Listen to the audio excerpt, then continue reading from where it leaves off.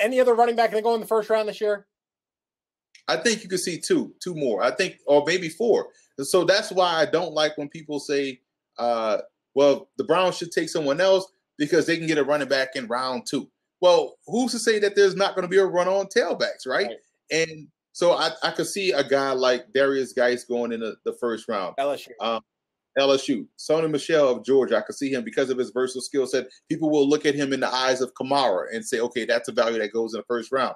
Ronald Jones of USC, with all the speed in the world, if he gets a lane, forget about it. Get the special teams unit out there to kick the extra point.